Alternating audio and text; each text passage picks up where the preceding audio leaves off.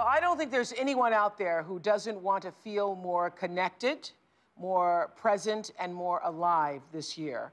That's what I call spirituality, being connected, present, and alive. And this is something that I not only love to talk about, but try to also walk this walk. The best days for me are days when I have those spiritual aha moments, that you're going to see some of those later on in the show today. And whether you're religious or not, I hope that this show will begin to help you find a deeper connection to begin to live a richer, more fulfilling life, to understand why you're really here on Earth. And before we get started, I want us all just to take a deep breath wherever you are, listening to me, watching right now. Let's breathe ourselves into this present moment. Thank you for that. Okay, for our Best Life class today, we're joined by some of my favorite spiritual teachers. Reverend Michael Bernard Beckwith, who's the founder of Agape International Spiritual Center. All of you Agape members out there, yes, he's here. And author of the new spiritual book, it's called Spiritual Liberation. And Elizabeth Lesser, who is the author of The Seeker's Guide and Broken Open. She also co-founded the Omega Institute. And the Reverend Ed Bacon, who is rector of All Saints Episcopal Church in Pasadena, who doesn't have a book, but welcome. Thank you. That's life. Yes. I read their books. He reads their book. Reverend Ed, we're going to start with you. Let's define spirituality. Go ahead. Tell us what you think it means. Well, I agree with you about connection. It is about our being connected with one another and being connected with the cosmos. It is the process of being healed, forgiven, empowered to go into the world, to be fully alive. But for me, the key to that, the doorway to that, is having an experience of being unconditionally and fully loved. Elizabeth, your definition? To me, spirituality it's an instinct. Like we have an instinct to go to sleep, to drink water, to eat. There's this instinct inside of each and every one of us that there's more to life than meets the eye. There's something greater out there than our daily grind. And spirituality is the fearlessness to look at that something else. What is it? It's the fearlessness to ask the big questions. Who am I? What's my purpose in life? Where do we go when we die? And how do we live a fully alive, meaningful, giving, generous life when we're here? Okay, so everybody's asked that question of yourself. Is this all there is? Well, spirituality answers that question. That's right. Yes. Reverend Beckwith. Right. When we're connected to the love, the peace, the harmony, the wisdom, these are all eternal qualities. They're not transitory, they're not temporary. They're real and they're eternal. And so an individual is connected to those qualities and begins to exude them and express them. At that moment, they're in the spirit. They're in that spiritual realm. And when an individual is feeling that connection of love and peace and harmony, they're feeling their real essence, that which you take with you when you die. All right. And so today what we want to do, and if you all have questions, please, because a lot of this is very confusing to people, but I'm telling you, when you understand that you are more than your body, that you really are the spirit in the body, in a human body, that's experiencing this life as a human being, but that you really are a spiritual entity, come from whatever you want to call it. I call it God. A lot of people call it source or universal energy. I call it God. I think God doesn't get hung up on the titles. It's the people that get hung up on the titles. But when you begin to realize that you are more than your body, that your purpose is greater than your profession or your career, that every life, because you were born, you have a right to be here, and there is a calling on your life, it means you live your life without fear, and you know that no matter what happens, you are going to be all right. You are going to be all right. That's what spirituality is for me. And I know many of you watching have been affected by this financial crisis. For some, that has also brought on a spiritual crisis, because who am I without my house, without my things, with all the stuff that I used to define myself? 49-year-old Tanya joins us from a friend's house in New Cumberland, Pennsylvania. And I hear, Tanya, your bakery business is failing. Yes, Oprah, my husband and I invested all of our life savings into our business. and my business is failing right now. I'm sorry. And my family and my entire family depends on my success. And I don't know where to turn. I don't know what to do. I'm afraid. I have never been in this position in my life before. I've always been the strong one, and I don't know, how do you have hope when everything around you is falling apart? So what is it you are most afraid of? I thought it would be different, but it is just totally out of sync as to what I thought it would be. I feel depressed. I feel lost. I feel worthless. I feel like I'm letting my family down. Is this my destiny after all that I've struggled for in life? You know, is this it for me? Okay, so the question is, are you not going to have a place to live, a place to lay your head? Will you not have, you know, food? What is that what we're talking about? The losing of the bakery means you're going to be homeless? I could be. I have 2 grandchildren that I have to take care of as well. Mm-hmm. I don't have anything other than what I've invested, and that is everything. My home, you know, everything. My retirement, you know, my 401k, my husband's, you know, everything we've put out. Okay. The first thing I would say is this idea that this isn't supposed to happen to me. Yeah. This wasn't in my plans. This isn't what I want. Whether it was getting sick or losing a business or just even aging, we're born into this world where the rule is change. Everything changes and everything dies, and new life only comes when things change and when things end. But us humans, we swim. That is the rule, but that isn't what most people accept. That's right. We exert so much energy swimming against that current. There's so much tension in resisting what's happening that we lose a lot of our power and our inner wisdom to go forward. Yes. Michael. So first of all, what I would say to Tanya is, you know, first of all, stop blaming yourself for what's going on in your life, and take a deep breath and have a level of self-care and compassion for what she's going through. And then perhaps begin to ask the question, you know, as she looks through her life, you know, what is it that's working right now? What is it that, you know, she has the love of her family. She has... I saw you roll your eyes just then, so let's let you answer that question, Tanya. It seems like everything is just falling apart. Okay, but what is working? Let's go to the place of what is working. Let's start right here. You're breathing. You're breathing right now, and you don't need a machine to help you breathe. Yeah. You know, when I used to go to the church, old folks used to say, I woke up clothed in my right mind. Right. So you woke up this morning clothed in your right mind. Let's just start there. Okay, when you say, I don't have anything, for everybody who says I don't have anything, start with your breath. You're breathing, and there's not a machine helping you breathe. And if you do have the machine, you got the machine to help you breathe, so you can start there, right? Yeah. Let's start there. Let's start with your breath. When you say, I don't know if there's one thing. Well, I'm breathing. That's good. That's a good start. Yes, and I do understand that.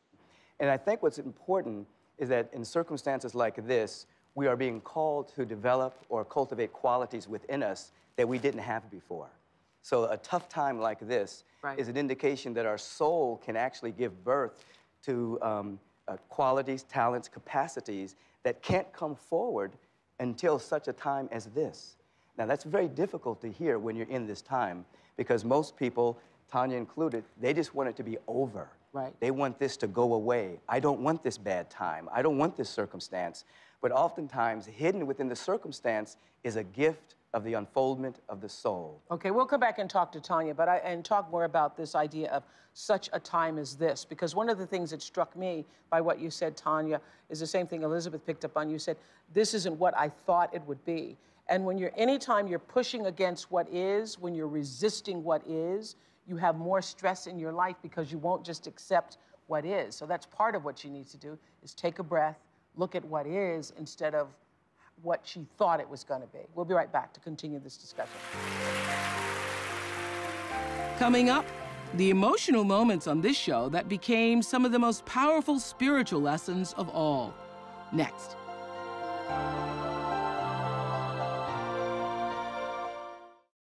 Today's class is one of my favorites. You're on the brink of the financial crisis. If you feel lost and disconnected, if you can't remember the last time you truly felt happy, connected, alive, take this hour and begin to let it be the catalyst for you to begin to get your life back. Here to help us do that are some of the best spiritual teachers I know, Reverend Michael Beckwith, Elizabeth Lesser, and Reverend Ed Bacon. We're calling it Spirituality 101, and we were just talking to Tanya, who is losing her bakery, and along with those feelings of loss, she feels like her entire life is falling apart. And you were talking about such a time as this and how we use difficult times. I always think everything is happening in your life, no matter how difficult the crisis, to teach you more about who you are, to grow you into who you are really meant to be. Absolutely. That's what's happening. If you see it as a big, huge life lesson, then, and not as a punishment, it changes. What I would ask her to do, too, is to bless the clients that she still has in the bakery, to actually give thanks for the people that are still buying from her, so we can multiply that. And then I would also invite you to ask, you know, if this situation were to last for an extremely long period of time, what quality would you have to birth to have peace of mind? And if you ask that question, you'll begin to birth who and what you really are out of this tough situation. And not only that, asking that question will put her in the space of, what do I need to do now? What do I need to do, right? Instead of resisting what is. Wisdom and guidance will come in a language and in a way that she can understand when she's receptive. Reverend Ed. Crisis means crossroads. And in every crisis, there is the end of a world as we've known it. Like REM sings, it's the end of the world as we know it, and I feel fine. And the reason we can feel fine is because this is a threshold for something much bigger in your life than you ever imagined. Yeah. Something's being born in you, my friend. And it is wonderful. Let the old die, because the new is going to be even better than you could ever have imagined. I promise you. Thank you for that, Tanya. Thank you for that. As a matter of fact, all spiritual growth is really about letting go of something. It's not about gaining anything. As the master said, who by taking thought can add 1 cubit to our stature. We can't add anything to us. But spirituality is about letting go of the false concepts, the false ways that we've identified ourselves, false identities, false habits, misconstrued ideas. So when we're in the midst of a crisis, we're being asked to let go of something, so that, as Ed is saying, and we're all saying, something new can be born. Okay, well, one of the most powerful spiritual beliefs I have is this, that everything you need, you already have, no matter what's going on in your life. Believing that will help you realize your true potential. This year, it's always going to be okay, is what I know, no matter what. So we met our next spiritual teacher last fall, and what a lesson she gave us. Monica George taught us all about the virtue of courage. Listen to this. 3 days after a scheduled C-section, her body was attacked by a flesh-eating bacteria. And to save her life, doctors had to amputate her arms and her legs. So she goes in the hospital to have a baby with a C-section and comes out with no arms and no legs. And here's Jenny McCarthy interviewing her. I knew it was coming and I wanted it done. When they told me they were doing it, I said, okay, you know, do it. Just get it done so I can do what I need to do so I can go home. And be a mom. Exactly. Nurses and doctors anticipated the inevitable why me breakdown, but it never came. Instead, Monica focused on rehabilitation so she could get home to her daughters and her husband. Everyone has bad things that happen in their life, and it really is a matter of taking and choosing the right road. Yep. Yes, we all want to live for our children, but do you want to be happy and be a good example for your children? That's the main thing. It's what good are you to your children if you're miserable? What are you teaching them that you give up? I want my girls to know that their mother's a fighter. Don't ever give up on anything, ever. Isn't that powerful? Yeah. That's so powerful. That was one of my best lessons this year. Yeah. Powerful. One of my best lessons this year that came in the form of Monica George. All right, we'll be right back. We'll come back in a moment. Next, moms, listen up. You've lost yourself because you think that's all that you are. More of our Best Life Spirituality class next.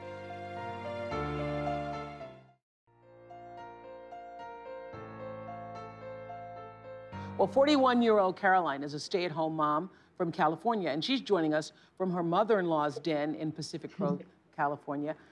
Carolyn, your question is? Hi. Hi. 12 years ago, I decided to give up my career and stay home with my kids, and I feel very blessed to do that. But there are times when I'm doing laundry and chauffeuring them around that I don't always feel appreciated. And what I realized after reading the Eckhart Tolle book, that I am identifying with being a mother. Right. That was a big aha moment for me. And I would like to find a way to create a larger space between realizing when I'm an ego and identifying with the role of being a mother, so that I can be in the present moment and find the peace and the happiness that I would like to be able to attain while I'm doing laundry or having to clean the bathroom and that type of stuff. Okay. You know, you're asking the question, how can you find that part of you that's not identified with being mother, wife, etc.? And that's very important, and it has a lot to do with motivation. Oftentimes, you'll do things for others, and sometimes that can lead to martyrdom. Or you do things to show others you can do it, and that leads to a level of separation. Or sometimes you do it for yourself, which amplifies the ego. So the idea is to have the motivation where you're doing it for the sacred, you're doing it for the divine, you're doing it for your own growth, even if it's something as mundane as the laundry. Yeah. And a wonderful thing happens when you show up fully 100% with your kids or with your husband or with the laundry. You actually move through the tasks a lot quicker because there's not all that auxiliary tension between people when you're in the moment. And I get the feeling, given how old it sounds like your kids are, when you show up 100% with them at home or driving them around, suddenly a big space might open in your life. And I just want to say that for you, Carolyn, and for every other woman out there who's made the choice to be at home and take care of your kids, and you can afford to do that, that really is God's holiest work. Absolutely. That is the sacred at work every day. There is no more a higher calling than raising children who are kind, who live with grace, and are going to be generous human beings in the world. There isn't anything greater than that. But I do want to add something in as someone who was a mom and stayed at home and then also worked.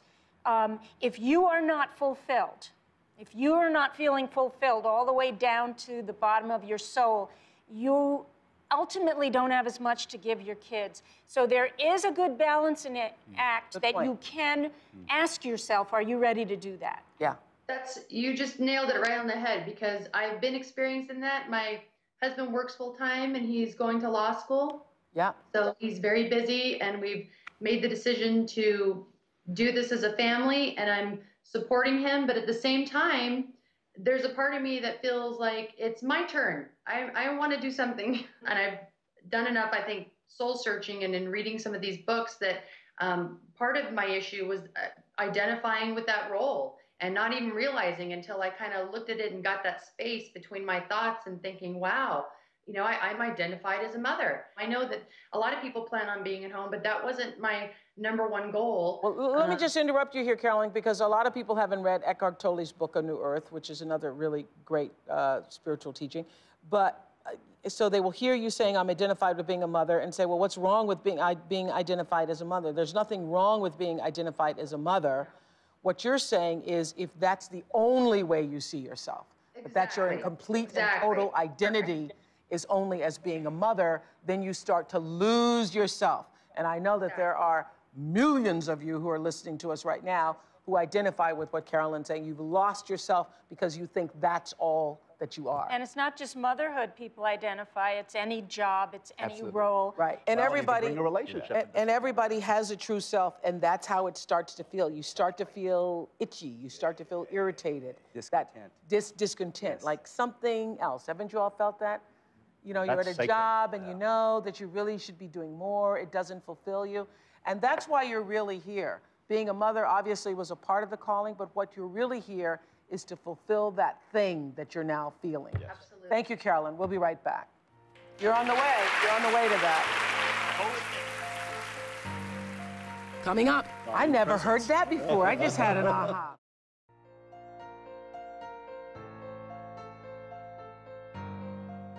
Over the years, I've had many, many, many aha moments on this show. John Diaz was here talking about surviving a horrific plane crash, okay? Such a time as this is what he had. And what he said that day is something that I know so many of you who heard it will never forget. Watch this.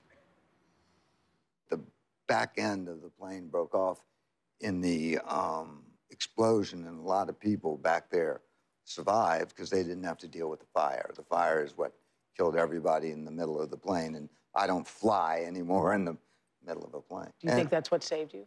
The position of where I was, yeah, that's what saved me. So you don't believe it was divine or not divine? Or... No, I don't believe it was divine. I did see, as I got knocked back into the plane, it looked like a Dante's Inferno with people strapped in to their seats and just burning.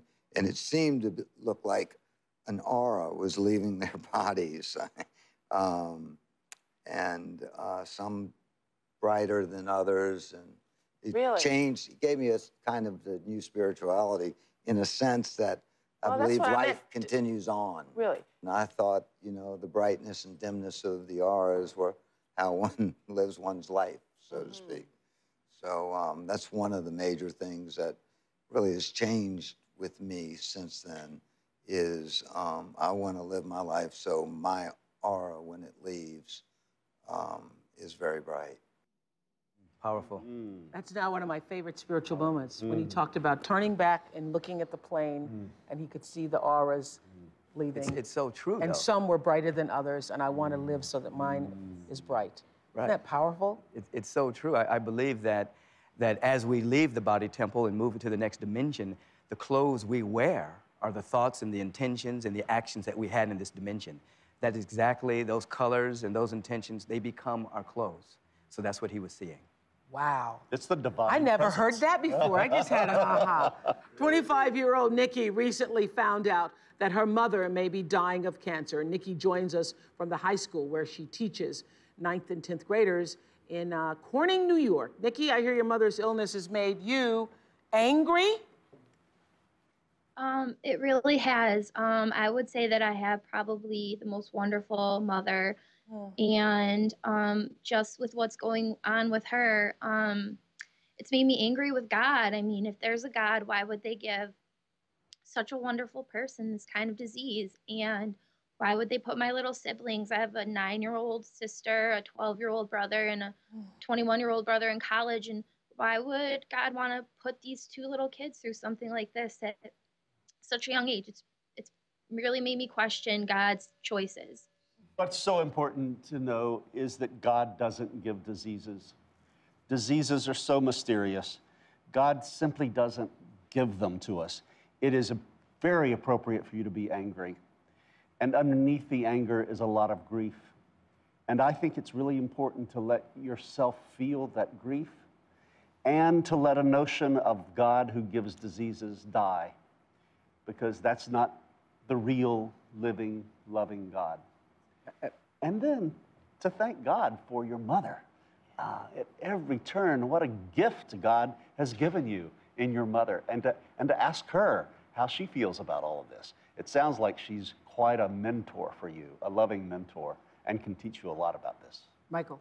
Absolutely. God is the full expression of all of these wonderful qualities that we've been talking about. And let me say one other thing. You're already living in the future as if your mother has already passed on. Right. And you have all of this rich time for intimacy and for love and for caring and sharing and compassion. Don't waste the time projecting what might happen to her. Be with her now. Be with yourself. Be with your sibling. Yeah, because isn't that a waste of her energy? I mean, when she first said that, I just thought, oh, gee, what a waste of the energy, when you really could be turning this energy, that energy that you're spending on being angry, could be turned into a love force. Yeah, I think that's why Reverend Ed suggested that you don't beat yourself up for feeling angry and sad. Let yourself grieve. Grieve is like a healing balm. Let yourself cry. Cry in front of your brothers and your sister. Let them see you a model as someone who just lets experience flow through you. You know, there's nothing worse when you're a child and you hold an experience in than when you're an adult years later, you have to pay for it in illness or bad relationships. So model to your siblings what it means to love. And sometimes the greatest badge of love is grief, to just show how grief-stricken you are at the possibility of losing your mother. What you're going to do for those siblings through modeling, going through this, and then through being there for them is an awesome task, and I honor you in that. Thank you. Thank you, Nikki.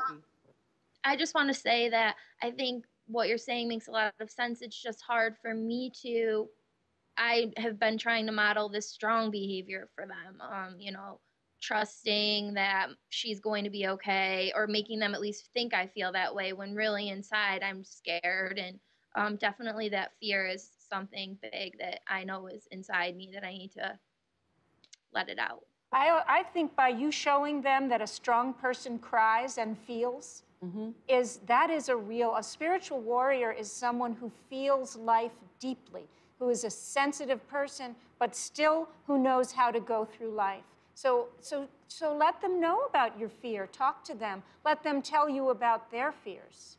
Absolutely. And it's not that you're saying that your mother's going to be okay. You're saying that it's going to be okay. That regardless of what happens, we're going to make it. We're going to be okay. We're going to find something within us that's bigger than this circumstance and situation, and we're going to let that take over. Thank you. Thanks, Nikki. We'll be right back. You turn that anger into... She survived an unimaginable horror. What she taught me about true beauty. Next.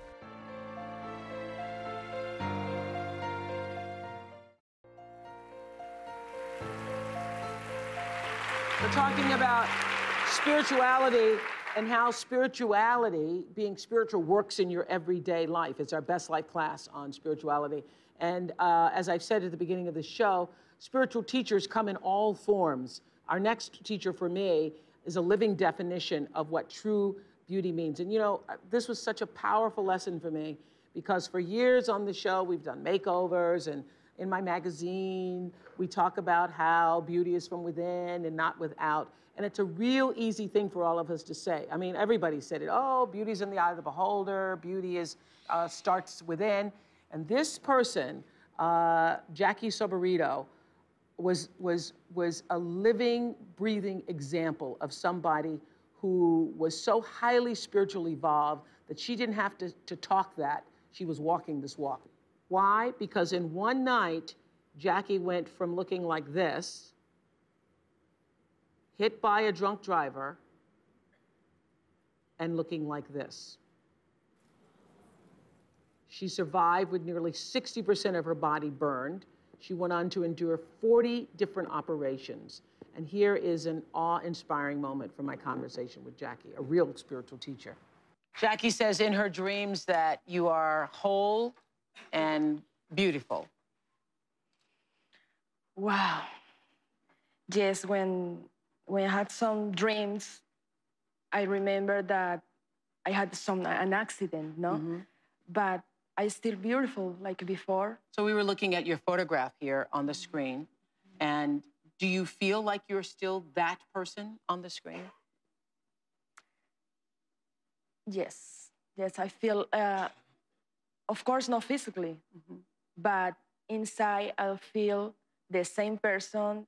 I know that you say every day of your life is a fight. You know, all of us wake up, we complain about everything going on in our life, but for you, every day just to get up and get dressed is a fight. Yeah, it is a fight because it's so difficult sometimes, you know. Are you glad that you lived? Yes, I'm glad. You're glad that you lived? Yeah, I'm glad. Because I want to live a lot of things that I didn't. I haven't enough time to do it, you know? Well, Jackie says she allows herself to cry for only about 5 minutes a day. Right. So you let yourself feel sorry for yourself 5 minutes a day? Really, it was like my cousin idea. She said, you only will have 5 minutes a day to cry. And then I tell, oh, yeah, I know because, you know. Okay, that's it. 5 minutes finished. Isn't that powerful? Because I think if she can feel like she has so much more to do with her life, then each of us can find our own path. She is beautiful. She is beautiful. Yeah. It's the real definition of beauty. Yeah. The emanation of her soul, the emanation of the presence, the emanation of living life as an adventure. Right. You know, her fighting every single day to live Yes. life. That's very Just powerful. to get up and get dressed because Yes. she's burned and her hands are gnarled and all that. But You can see her aura. Yes, but you could see that's a strong aura. That is a strong, beauty. That's a strong aura. We'll be right back.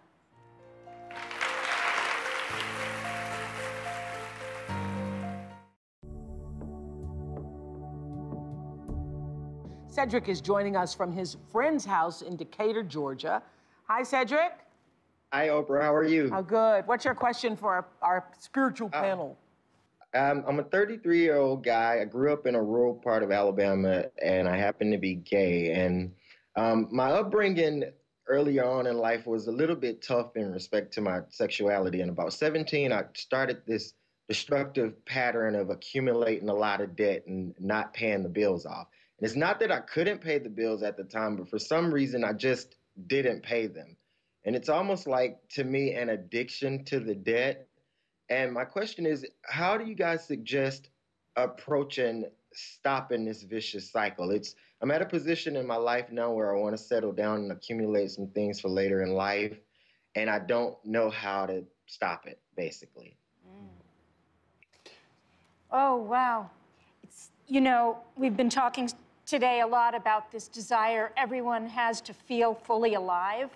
And sometimes when our life, perhaps you felt growing up when you were young, you had to hide who you were because you were gay, then you begin to look for that feeling of aliveness and thrill in all the wrong places. Instead of just being genuinely who you are in the world, which is the biggest thrill there is, actually, you start to do things that, you know, jumping out of planes or being in debt, because that's sort of, in a twisted kind of way, making you feel really alive, that sense of you know, am I going to make it? Do you ever feel that way, that sense of... Actually, I've been grappling with that all my life. You pretty much just summed up what I've been feeling since I was 12 years old on the inside. But I've mastered being one person on the outside, and it's completely opposite of who I am truly in here. And that's so why I think this week is called Live Your Best Life, not what the whole world thinks your best life would look like. I'm going to let the other two answer Because that's the this. real courage you need in life. I mean, everybody speaks about courage, and I think the only courage you really need is the courage to live the life of your dreams, the courage to live the life that you were born to. And you cannot do that as long as you're lying to yourself about anything. Absolutely. It appears as though your mantra has been, I have drama, therefore I am. So the addiction into the addiction to the drama of not paying the bills, you've used it as a level of excitement. And you're laughing because you recognize that, right? Yeah. I have drama, therefore I am. Instead of I am, therefore I think, therefore I can live this life as an adventure. And it appears as though you've internalized a lack of self-appreciation. You need to now move into self-forgiveness, learn, serve an apprenticeship to self-appreciation. And then regarding what you want to do in life, what I would suggest is that you write down what you want to do in your life. Write down some real meaningful goals. And can I interrupt just one second? Please. Forgive yourself because of what Maya Angelou always says. When you know better, you do better. And 33 is a great time to come alive. It's, you know, really. It's Absolutely. a divine age. Yeah, Jesus, absolutely. What I want to add is the issue of isolation. You can't do this alone. None of us can make a list and then accomplish it alone. You cannot be a human being alone. I cannot be a human being alone. I cannot change my life alone. And the troubling part of our culture, which is largely anti-gay, being gay is a gift from God, but our culture doesn't understand that. And consequently, the culture sends messages that you ought to isolate. And isolation is the antithesis of what all of us need. We need community. We simply can't do spirituality. We can't be our best self. We can't be fully alive without a community. Well, you're the first minister I ever heard say being gay is a gift from God. I can tell you that. Well, now you're here too. Now you're here too. Okay. Well, now you're here too. And that has nothing to do. You are the first two ministers I ever heard say being gay is a gift from God. Well, of course it is. Absolutely. First of all, we're not talking religion here. We're talking spirituality. And Cedric didn't just happen to be gay. Right. You know, people don't just happen to be gay. You know, when people are born, they have that type of orientation. So he is gay by divine right.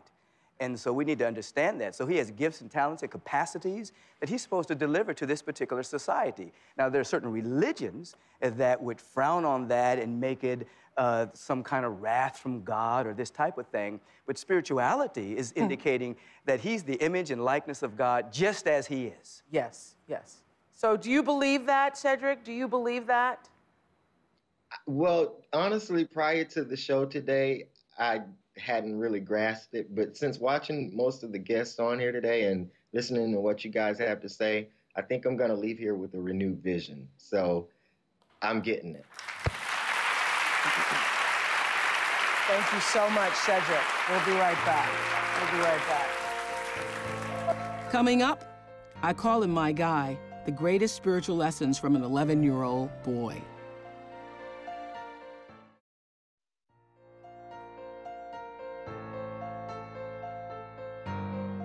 Okay, we're still dealing with being gay is a gift. It's a gift.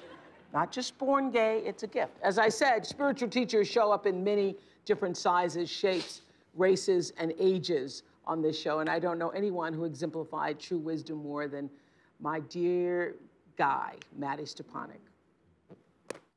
You've been writing poetry since you were how old?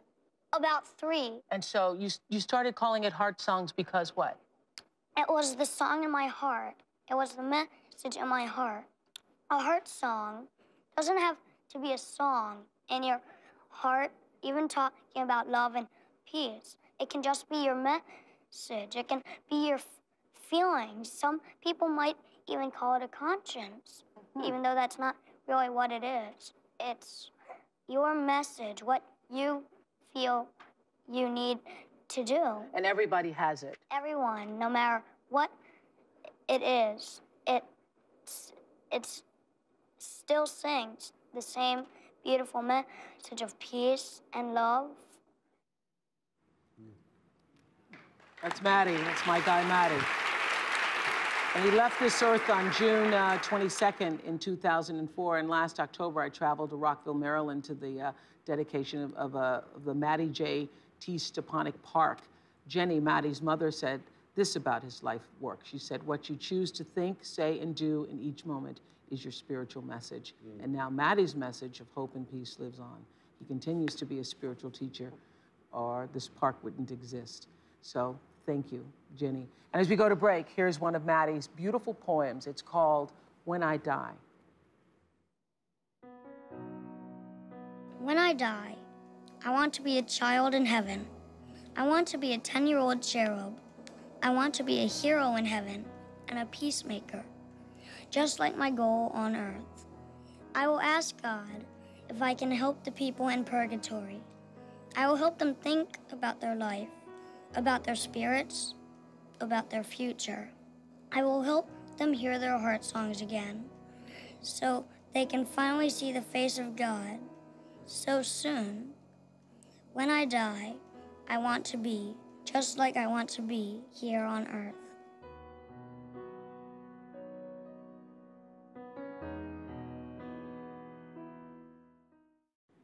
I hope that if you take one thought into this new year, it's this: you have everything you need right now, no matter what it looks like, and everything that is happening is trying to bring you closer to what you really need, to what is really real. Take that in for a moment. Thanks, everybody. Thank you.